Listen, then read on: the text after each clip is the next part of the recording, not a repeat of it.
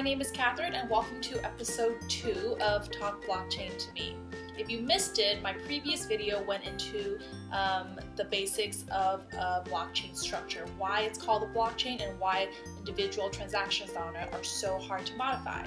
And today I'm going to go into the remaining 2 other characteristics of a blockchain structure, namely the consensus mechanism as well as the distributed ledger. So blockchain technology is actually one form of distributed ledger technology, and I know that's a mouthful, so let's just break this down.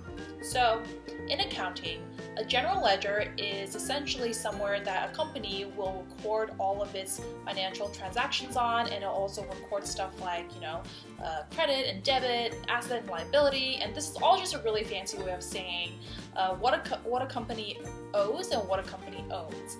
So if we apply this ledger concept to a blockchain, the ledger contains every single transaction that was done on the blockchain structure. So it literally is just a copy of all the transactions that are done on this blockchain structure. So let's consider the following scenario. Let's say I'm working on a group project with my teammates Charles and Maggie, and we're working on it on a Google Doc, right? So on a Google Doc, you can see the changes that are being made, and I can see, what Charles does, I can see what Maggie does, and I can also download an offline copy if I wanted to. So let's say my teammate Charles looks at the data that's in our report and he's thinking to himself, you know what, this report would be so much better if we got the result B instead of A. So he's like, okay, I'm gonna go in and I'm gonna change the data from A to B, and I'm not gonna tell Catherine and Maggie because, they won't notice it. However, Maggie and I both have a copy of the original report. So when we're double checking our report to hand in to our professors, let's say, Maggie and I notice, why is this B instead of A, right? And so we're like, let's go back to the copy that we have and see what it says. So I pull out my copy and it says A, Maggie pulls out her copy, it says A, then obviously somewhere along the line, someone changed the data from A to B.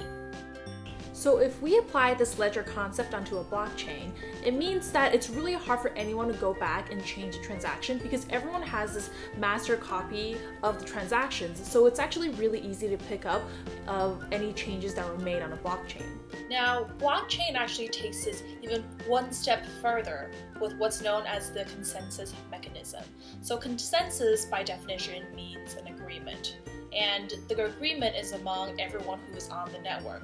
So if we're going back to this Google Doc example, right, and it's me, Charles, and Maggie, by having a consensus mechanism means that any changes that must be made to this hypothetical Google Doc, aka the blockchain, requires the consensus or the agreement of the other participants, aka me and Maggie. So unless all of us collude to change the data in this Google Doc, there's no way the data can be changed, right? So what I'm saying here is there are essentially 3 lines of defense to prevent data from ever being modified on a blockchain.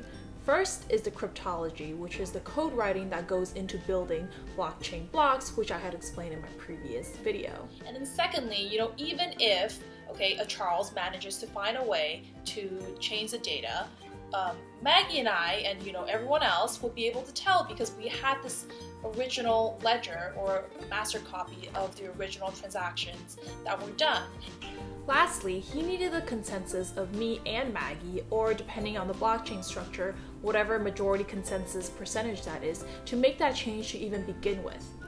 These 3 lines of defense, by the way, are reasons why data and records that are stored on a blockchain are considered to be totally unchangeable. So I hope this video and my previous video combined are helpful to understand the 3 major characteristics of a blockchain structure and what makes the data on it so secure. So now that I've laid down the foundations, I hope to actually go into explaining what exactly Bitcoins are in my next video, so stay tuned.